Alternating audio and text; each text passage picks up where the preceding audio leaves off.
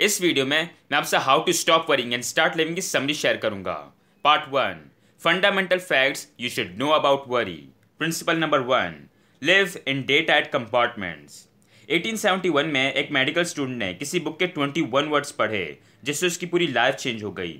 उस स्टूडेंट को हर चीज़ की टेंशन रहती थी। एग्जाम्स पास करने की टेंशन, क्या करना है, कहाँ जाना है, किस तरह रहना है। इन 21 वर्ड्स ने उसकी पूरी लाइफ चेंज कर दी।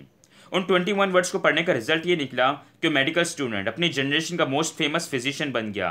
ऑक्सफोर्ड में प्रोफेसर ऑफ मेडिसिन बन गया। जॉन हॉपकिंस हॉस्पिटल का one of the 4 founding professors बन गया।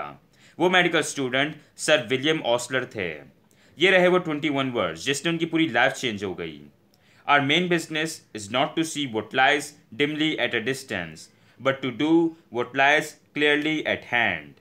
इसका सिंपल वर्ड्स में मीनिंग ये है कि हमें अपने पास्ट और फ्यूचर के बारे में सोचने के बजाय अपने प्रेजेंट के बारे में सोचना चाहिए। बहुत से लोग अपनी पास्ट की गलती के बारे में सोच के परेशान होते हैं, उन्हें फ्यूचर में क्या करना है इसके बारे में सोच के परेशान होते हैं। तो इस सब की बजाय अपने प्रेजेंट के बारे में सोचो।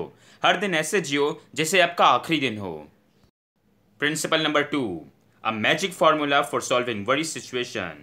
ये worry solving formula brilliant engineer Willis Carrier का है जिन्होंने एयर कंडीशनिंग इंडस्ट्री लॉन्च की थी।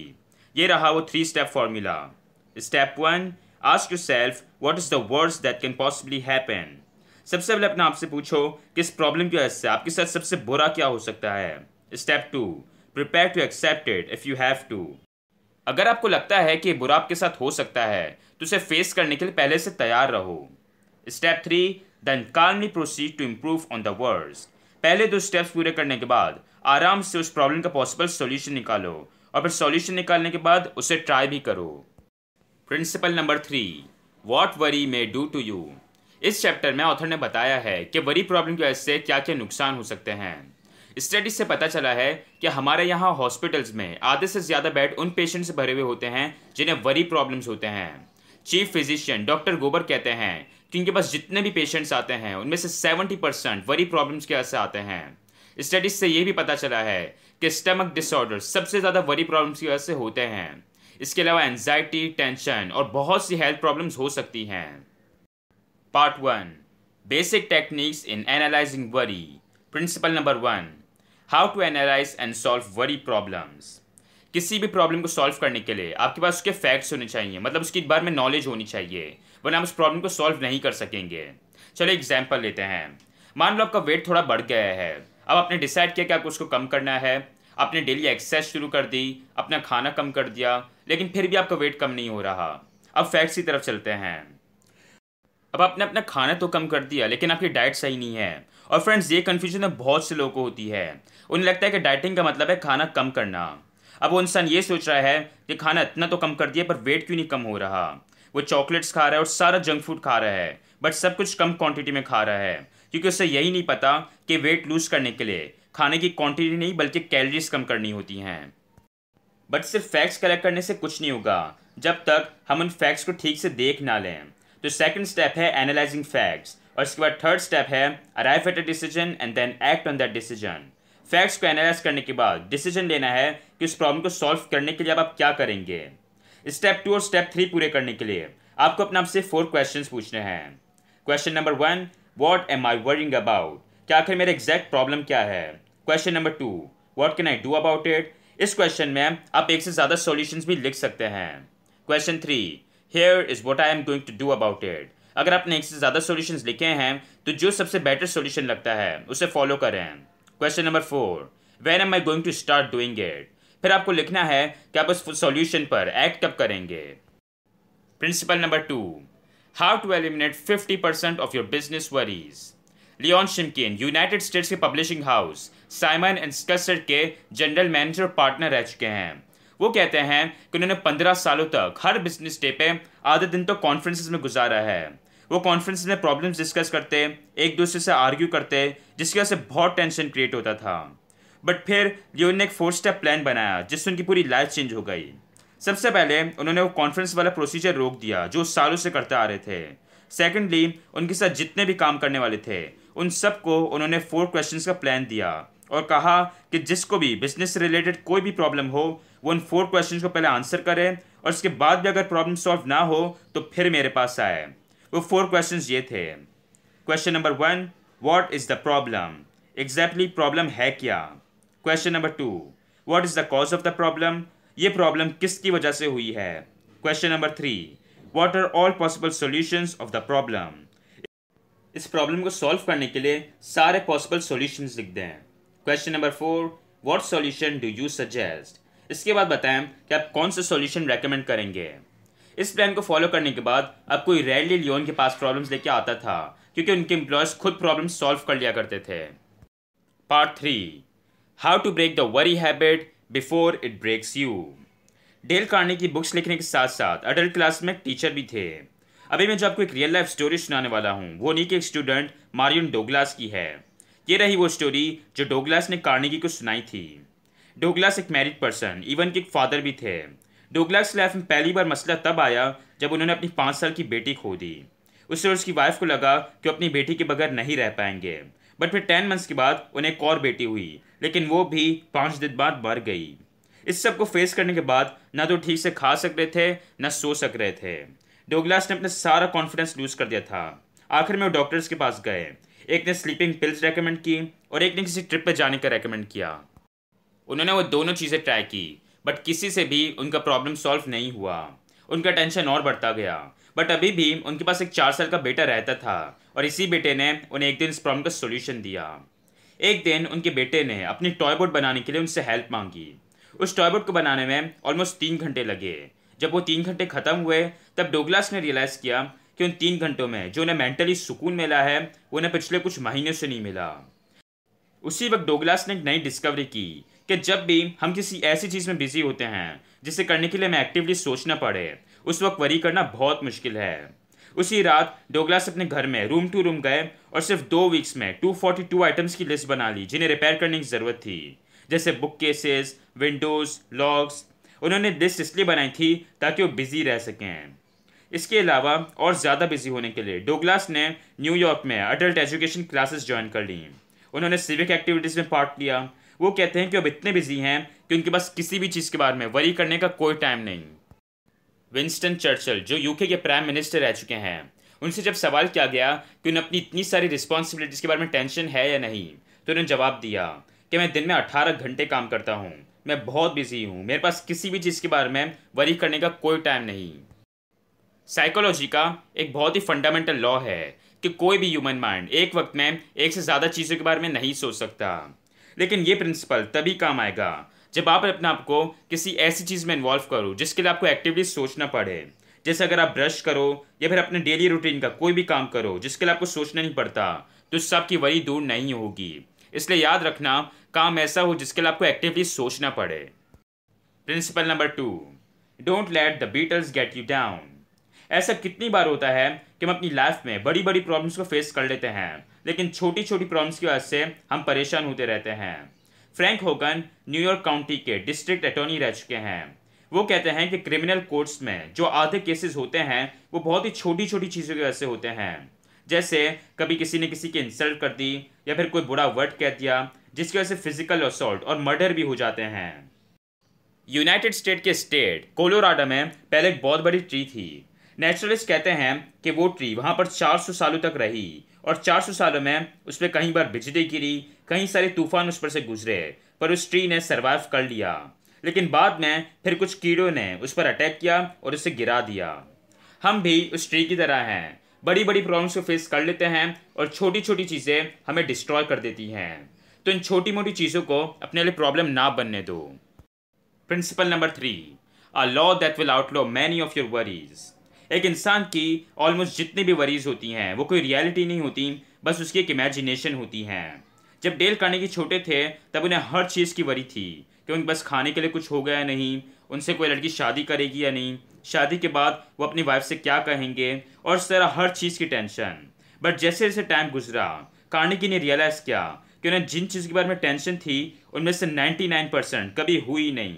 जैसे एक बार उन्हें टेंशन थी कि उन पर बिजली ना गिरे और वो मर ना जाएं। बट नेशनल सेफ्टी काउंसिल के अकॉर्डिंग लाइटनिंग से हर साल 350,000 में से एक इंसान मरता है। इसे लॉ ऑफ एवरेजेस कहते हैं कि एवरेज पर्सन के हिसाब से हमारे क्या चांसेस हैं। दुनिया की सबसे famous insurance company Lord's of London ने मिलियंस ऑफ डॉलर्स कमाए हैं। इस कंपनी ने इतने मिलियंस इसलिए कमाए हैं क्योंकि ये कंपनी सिर्फ उन्हीं चीज़ों की इंश्योरेंस देती है जिनके लॉ ऑफ एवरेज के अकॉर्डिंग चांसेस बहुत कम हों। हम इतनी सारी टेंशन लेते हैं कहीं मेरे कार से एक्सीडेंट ना हो जाए या मुझे कुछ हो ना जाए, बट अगर हम लॉ ऑफ एवरेज के देखें तो इन चीज़ों के होने के चांसेस बहुत कम होते हैं। तो फ्रेंड्स, नेक्स्ट टाइम आपको कोई भी टेंशन हो तो ये ज़रूर देख लेना कि लॉ ऑफ एवरेज के अकॉर्डिंग उसके क्या चांसेस हैं। Principle number 4, cooperate with the inevitable. जब डेल कार्नेगी छोटे थे तब उनकी एक्सीडेंटली एक उंगली कट गई थी। जब उनकी उंगली कटी तब वो बहुत रोने लगे, खूब चिल्लाए, खूब शोर मचाया। बट जब बाद में उनका हाथ हील हो गया तब उन्होंने इसके बारे में ज़रा भी नहीं सोचा। अभी भी कार्नेगी कभी इस बारे में नहीं सोचते कि उनके सिर्फ 3 फिंगर्स और एक थंब है। इस इंसिडेंट के कुछ सालों बाद कार्नेगी को लिफ्ट में एक आदमी मिलता है जिसका पूरा लेफ्ट हैंड ही नहीं था। कार्नेगी ने उससे पूछा कि अगर वो चीज़ उसे परेशान करती हो। उस आदमी ने कार्नेगी से कहा कि वो चीज़ उसे ज़रा भी परेशान नहीं करती। इनफैक्ट वो कभी हार्डली अपने हाथ के बारे में सोचता भी है। तो ऐसा क्यों होता है कि एक इंसान जिसकी एक उंगली नहीं है, किसी का पूरा हाथ ही नहीं है, बट फिर भी वो उस चीज़ के बारे में ज़रा भी परेशान नहीं होते? ऐसा इसलिए होता है क्योंकि उस चीज़ को एक्सेप्ट कर लेते हैं। तो अगर आपके साथ भी ऐसा कुछ हो जिससे आप अवॉइड नहीं कर सकते तो उससे भागने के बजाय उसे एक्सेप्ट कर लो। Principle number 5, put a stop loss order on your worries. अब मैं जो आपको स्टोरी बताने वाला हूँ वो एक इन्वेस्टमेंट काउंसलर चार्ल्स रॉबर्ट्स की है। चार्ल्स ने अपने किसी दोस्त से $20,000 बोरो किए और फिर वो टेक्सास से न्यूयॉर्क चला गया। वहाँ पर उसने वो पैसे स्टॉक मार्केट में इन्वेस्ट किए। कुछ डील्स पर से कुछ प्रॉफिट हुआ, बट एंड में वो सारे पैसे खो बैठा क्योंकि वो ज़्यादातर लोगों के ओपिनियन और लक की बेस पर पैसे लगा रहा था। आहिस्ता आहिस्ता उन्हें रियलाइज़ हुआ कि वो क्या क्या गलतियाँ कर रहे हैं। मार्केट में वापस जाने से पहले वो मार्केट के one of the most successful person Burton castles के पास गए ताकि उनसे कुछ सीख सकें। कासल्स ने उसे एक स्टॉप लॉस ऑर्डर के बारे में बताया। जैसे अगर उन्होंने एक $50 का शेयर खरीदा है तो फ़ौरन $45 पर एक स्टॉप लॉस ऑर्डर लगाएंगे। मतलब अगर उस शेयर की प्राइस $45 तक गए तो शेयर अपने आप बिक जाएगा। इससे फ़ायदा ये होगा कि उसका लॉस लिमिटेड होगा और $5 से ज़्यादा नहीं होगा। स्टॉप लॉस ऑर्डर मतलब किसी भी चीज़ पर एक लिमिट सेट कर देना कि बस अब और नहीं। चल मैं आपको कुछ और एग्जांपल्स देता हूँ। जब रॉबर्ट्स ने बटन कासल से प्रिंसिपल सीखा तो उन्होंने स्टॉक मार्केट के अलावा ये और भी जगहों पर यूज़ किया। जैसे वो अपने एक फ्रेंड से अक्सर लंच पे मिला करते थे, बट उनका फ्रेंड कभी रेयरली टाइम पर आता था। बट फिर फाइनली उन्होंने अपनी वरीज पर एक स्टॉप लॉस ऑर्डर लगा दिया। उन्होंने 10 मिनट्स का स्टॉप लॉस ऑर्डर लगा दिया। मतलब अगर उनका फ्रेंड 10 मिनट से ज़्यादा लेट हुआ तो वो छोड़ के चले जाएंगे। इसके अलावा रॉबर्ट्स ने स्टॉप लॉस ऑर्डर अपने टेम्पर, इम्पेशंस और हर जगह यूज़ किया। वो कहते हैं ये किसी मैजिक की तरह काम करता है। स्टॉप लॉस ऑर्डर उन चीज़ों पे बेस्ट काम करता है जो हमें बहुत ज़्यादा परेशान करती हैं, हमें बहुत ज़्यादा इरिटेटिंग लगती हैं। Principle number 6, don't try to saw sawdust. Dale Carnegie के स्टूडेंट एलन सॉन्डर्स ने कार्नेगी को एक बार बताया था कि उन्होंने अपनी लाइफ में सबसे बड़ा लेसन क्या सीखा। एलन ने यह लेसन अपने टीचर से सीखा था। एक बार साइंस लेबोरेटरी में एलन की क्लास हो रही थी तो उनके टीचर के हाथ में एक मिल्क की बॉटल थी। अचानक उन्होंने वो मिल्क की बॉटल सिंक में फेंक दी और फौरन ये वर्ड्स बोले, don't cry over split milk. मतलब जो मिल्क गिर चुका है, ज़ाया हो चुका है, उसके लिए नहीं रो। फिर उस टीचर ने सारे स्टूडेंट्स को सिंक के पास बुलाया और उस मिल्क को ध्यान से देखने को कहा। उन्होंने कहा कि लेसन अपनी सारी ज़िंदगी याद रखना, ये जो मिल्क गिर चुका है अब इसे दुनिया की कोई ताकत वापस नहीं ला सकती। जो हो चुका है उसके बारे में सोचकर हम अपनी ही परेशानी बढ़ाते हैं। तो अगर आपके साथ ऐसा कुछ हुआ है तो 2 काम करो। सबसे पहले तो जो लॉस हो चुका है उसे कंप्लीटली अपने दिमाग से निकाल दो। सेकेंडली अपनी मिस्टेक्स को एनालाइज करो और उनसे कुछ लेसन सीखो। Part 4, 7 ways to cultivate a mental attitude that will bring you happiness and peace.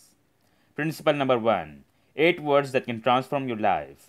8 words जो हमारी लाइफ चेंज कर सकते हैं वो ये हैं, Our life is what our thoughts make it. हम जैसा सोचते हैं हमारे साथ वही होता है।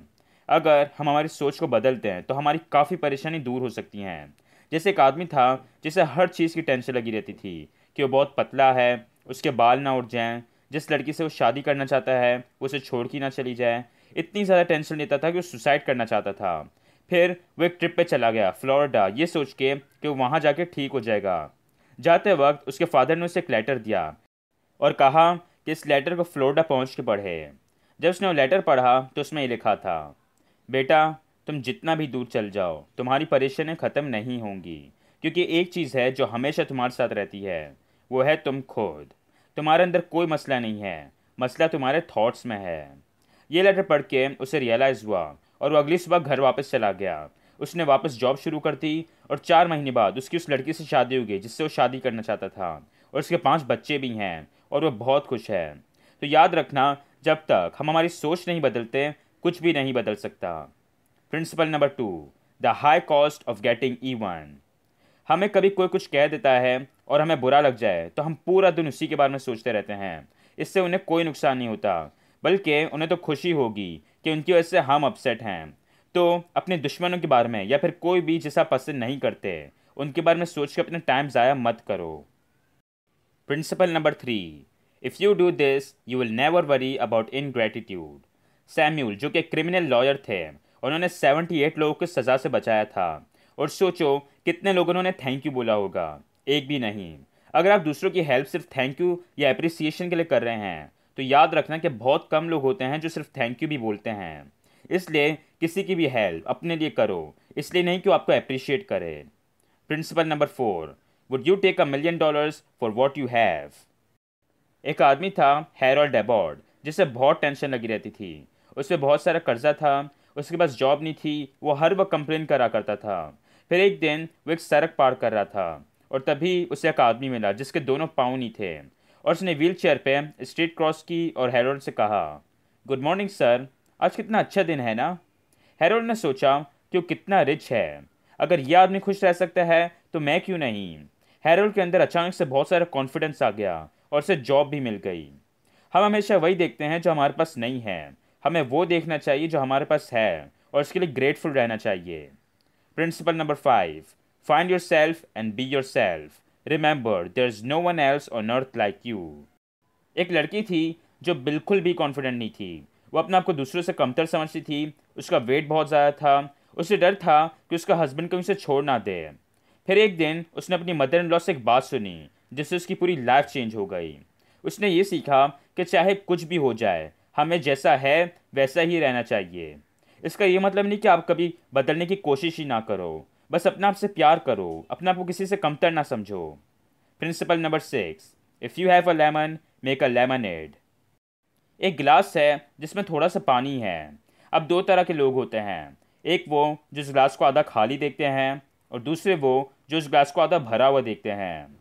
एक लेडी थी जिसका हस्बैंड आर्मी में था और उसका ट्रेनिंग कैंप कैलिफोर्निया के एक डेजर्ट में था, तो लेडी भी वहाँ जाके रहने लगी ताकि अपना हस्बैंड से करीब रहे।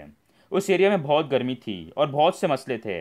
वो इतनी परेशान हो गई थी कि उसने अपने फादर को लेटर लिखा कि वो घर वापस आना चाहती है। उसके फादर ने उसके लेटर का बस 2 लाइन्स में जवाब दिया। 2 लोग जब जेल से बाहर देखते हैं तो एक मिट्टी देखता है और दूसरा तारे देखता है। इस सेंटेंस को पढ़ने के बाद उस लेडी ने वहीं रुकने का फैसला किया। वहाँ पर उसने नए दोस्त बनाए, वहाँ के ट्रेडिशंस में इंटरेस्ट लिया और बहुत हैप्पी रहने लगी। एक बहुत ही अच्छे साइकोलॉजिस्ट ने कहा है कि एक इंसान की जो सबसे अच्छी खूबी है वो ये है कि एक माइनस को प्लस में बदल सकता है। इसलिए बुरी चीज़ों पर फोकस करने के बजाय अच्छी चीज़ों पर फोकस करो। ये देखो कि वो पानी के गिलास आधा भरा हुआ है। Principle number 2, how to cure depression in 14 days. एक आदमी था जिसने 9 ईयर्स की एज में अपनी मदर को खो दिया, अपने फादर को 12 ईयर्स की एज में खो दिया। वो अपने रिलेटिव्स के पास जाके रहने लगा। उसे स्कूल में बच्चे चिढ़ाया करते थे, उसकी हर वक्त सबसे लड़ाई हुआ करती थी। फिर एक दिन उसकी आंटी ने उसे एक एडवाइस दी। उन्होंने कहा कि तुम दूसरे लोगों के काम आओ, उनकी मदद करो, और उसने यही किया। उसने अपनी क्लास के लड़कों की उनकी असाइनमेंट्स कंप्लीट करने में हेल्प की। इसके अलावा उसने अपने एरिया में कई सारे फार्मर्स और लेडीज़ की हेल्प की। वो बाद में नेवी में चला गया और जब वो नेवी से वापस आया तो 200 से ज़्यादा फार्मर्स ने पहले दिन उसके घर पे आके उससे मिले। उसने अपने सारे दुश्मनों को अपना दोस्त बना लिया था। इसलिए अपने बारे में सोचने के बजाय दूसरों के बारे में सोचो, दूसरों की मदद करो। Part 5, the perfect way to conquer worry. Author Dale Carnegie father एक फार्मर थे और मदर एक टीचर थी। उनके पेरेंट्स दिन में 16-16 घंटे काम करते थे, बट फिर भी उनके पास कभी पैसे नहीं होते थे, बल्कि उनके पेरेंट्स पर बहुत सारा कर्जा भी था। उनका जो फार्म था वो भी गिरवी रख दिया था। उसके फादर इतनी टेंशन में रहते थे कि डॉक्टर्स कह रहे थे कि वो 6 महीने में मर जाएंगे। उनकी माँ को हमेशा डर लगा रहता था कि कहीं वो सुसाइड ना कर लें। कई सालों बाद उनके फादर ने ऑथर को बताया कि उन्होंने सुसाइड क्यों नहीं की। उनके फादर ने कहा कि उन्होंने सुसाइड इसलिए नहीं की क्योंकि उन्हें गॉड पर यकीन है। उन्हें जो भी मसला होता है वो गॉड से डिस्कस करते हैं और गॉड से ही प्रे करते हैं। जब हम अपना हर मैटर गॉड से डिस्कस करते हैं तो हमारा बर्डन कम होता है और हम बेटर फील करते हैं। इसलिए हमेशा याद रखना कि गॉड हमेशा आपके साथ है और अपना हर मैटर उनसे डिस्कस करो। Part 6, how to keep from worrying about criticism. Principle number 1, remember that no one ever kicks a dead dog. Criticism मतलब किसी के बारे में कुछ बुरा भला कहना या किसी को कुछ बुरा कहना। पहले जब मेरे कजन्स मेरे साथ मजाक किया करते थे तब मुझे बहुत बुरा लगता था। मुझे लगता था कि मेरी इंसल्ट कर रहे हैं। वो हर मजाक मेरे साथ ही किया करते थे। फिर बाद में मैंने सोचा कि यार पूरी फैमिली में से इतने लड़के हैं लेकिन ये सिर्फ मेरे साथ ही मजाक करते हैं। और फिर मैंने सोचा कि ये तो अच्छी बात है, इससे तो ये साबित हो रहा है कि लोग मुझे सबसे ज़्यादा अटेंशन देते हैं। अक्सर जब लोग हमारे बारे में कुछ कहते हैं तो हमें क्रिटिसिज्म लगता है, लेकिन असल में वो एक कॉम्प्लीमेंट होता है जो लोग हमें देते हैं। इससे पता चलता है कि लोग आपको अटेंशन दे रहे हैं। इसलिए याद रखना कि अगर आपके बारे में कोई कुछ कह रहा है तो आपको अटेंशन दे रहा है तो उसे as a compliment low. Principle number 2, do this and criticism can't hurt you. बहुत से लोग आपको ऐसे भी क्रिटिसाइज करते हैं जो आपकी इंसल्ट कर रहे होते हैं, जो कि कोई कॉम्प्लीमेंट नहीं होता। तो ऐसी सिचुएशन में आपको क्या करना चाहिए? आपने कभी किसी इंसान को देखा है जो किसी दरख्त के सामने खड़ा होकर उसकी इंसल्ट करे? कभी नहीं, क्योंकि उससे पता है कि वो ट्री कोई रिएक्शन नहीं देगा। रिएक्शन मतलब सामने से कोई जवाब देना। अगर हम भी उस ट्री की तरह हो जाएं, मतलब कोई रिएक्शन ना दें और इग्नोर करें, तो वो आपको क्रिटिसाइज नहीं करेंगे। ये मैं इतना यकीन से इसलिए कह रहा हूँ क्योंकि जब भी मैं अपने भाई को तंग करने के लिए उससे कुछ भी कहता हूँ और वो जब कोई रिएक्शन देता है तो मैं उसे और ज़्यादा तंग करता हूँ, लेकिन जब वो कोई रिएक्शन नहीं देता तो मैं उसे छोड़ देता हूँ। Principle number 3, fool things I have done. सारे क्रिटिसिज्म्स बुरे नहीं होते। जैसे कभी आपके पेरेंट्स आपसे कहें तुम पूरा दिन फारिग ही बैठे होते हो। अब इस बात का बुरा लगाने के बजाय अपने आप से पूछो कि क्या वो सही कह रहे हैं। अगर हाँ तो आप उस गलती को ठीक कैसे कर सकते हैं। तो जब भी कोई भी आपको क्रिटिसाइज करे तो सोचो कि ये मुझे मेरी गलती का एहसास दिला रहा है। हो सकता है कि ये सही कह रहा हो और फिर उस गलती को ठीक भी करो। Part 7, 6 ways to prevent fatigue and worry and keep your energy and spirits high. Principle number 1, how to add 1 hour a day to your waking life. फिटिक का मतलब बहुत ज़्यादा थक जाना, और यहाँ फिजिकल नहीं बल्कि जो हम मेंटली थक जाते हैं उसकी बात हो रही है, जैसे ऑफिस में काम करके, स्टडी करके। वर्ल्ड वॉर 2 के वक्त विंस्टन चर्चिल दिन में 16 घंटे काम करते थे। कई सालों तक उन्होंने यही किया।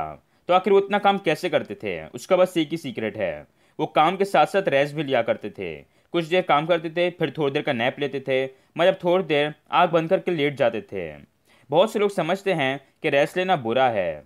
रेस्ट लेने से आप बेहतर तरीके से काम कर पाते हो, अपने काम पर फोकस कर पाते हो। इसलिए काम के साथ साथ रेस्ट भी लिया करो और हर थोड़ी देर बाद लिया करो। Principle number 2, what makes you tired and what you can do about it. हमारे थकने की एक वजह होती है हमारी नर्व्स। हमारे नर्व्स में जो टेंशन होती है, और वो टेंशन कहाँ से होती है? हमारे मसल्स से। आपने कभी किसी बिल्ली को सोते हुए देखा हो तो बिल्कुल रिलैक्स होकर सोती है। उस वक्त उसके मसल्स में कोई टेंशन नहीं हो रही होती। इसलिए एक सिंपल टिप हमेशा याद रखना कि अपने मसल्स को हमेशा रिलैक्स रखा करो। जब काम करने बैठो तो ऐसी पोजीशन में बैठा करो कि आपके मसल्स रिलैक्स रहें। Principle number 3, how to avoid fatigue and keep looking young. अगर आपको किसी चीज़ का बहुत ज़्यादा टेंशन है जो आपको परेशान कर रही है, तो एक तरीका है कि आप उस प्रॉब्लम को किसी के साथ शेयर करो, अपने किसी फ्रेंड के साथ, या फिर आप प्रे भी कर सकते हो। सिर्फ ये करने से आप बहुत लाइट फील करोगे। Principle number 4 good working habits that will prevent fatigue and worry. हम अपने काम में भी ऐसी बहुत सी गलतियां करते हैं जिससे हमारा टेंशन बढ़ जाता है। ये 4 वर्किंग हैबिट्स फॉलो करके आप फटीग से बच सकते हैं। हैबिट नंबर 1, पहली बात तो ये कि अपनी डेस्क पर वही डॉक्यूमेंट्स और चीज़ें रखा करो जो आपके काम की हैं, और सारी फजूल चीज़ें वहाँ से हटा दो। हैबिट नंबर 2, जो काम सबसे इम्पॉर्टेंट है उसे सबसे पहले करो, और जो कम इम्पॉर्टेंट है उसे आखिरी के लिए बचा के रखो। हैबिट नंबर 3, जब आपको कोई भी प्रॉब्लम हो तो उसके बारे में परेशान होने के बजाय उस प्रॉब्लम का कोई सॉल्यूशन निकालो। हैबिट नंबर 4, अगर आपको दूसरों की हेल्प की नीड है तो दूसरों की हेल्प लो, और न फिर ऐसे ही ना छोड़ दो, बल्कि उन्हें ठीक से गाइड करो।